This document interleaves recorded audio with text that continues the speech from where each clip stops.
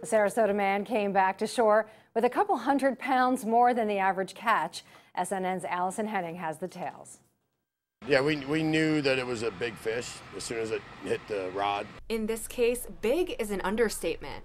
Scott Gettle of Sarasota returned from a 30-hour overnight fishing charter with a huge catch. He reeled in a 270-pound Warsaw grouper, and it wasn't an easy task.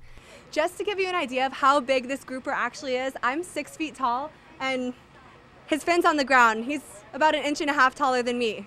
Gettle says it took him half an hour to pull this grouper out from 550 feet of water. When it came to the point about it coming out of the water, everybody just jumped up and couldn't believe their eyes. It was just so big, and everybody was jumping up for joy because it's very rare you catch a grouper this big.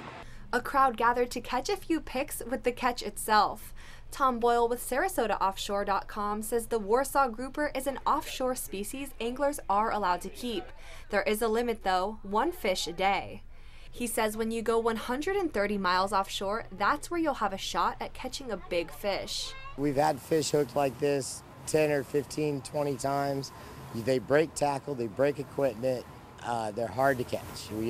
Everything worked out. You get lucky once in a while. If your lines aren't in the water, you're not going to catch them. Reporting in Sarasota, Allison Henning, SNN, the Suncoast News Network.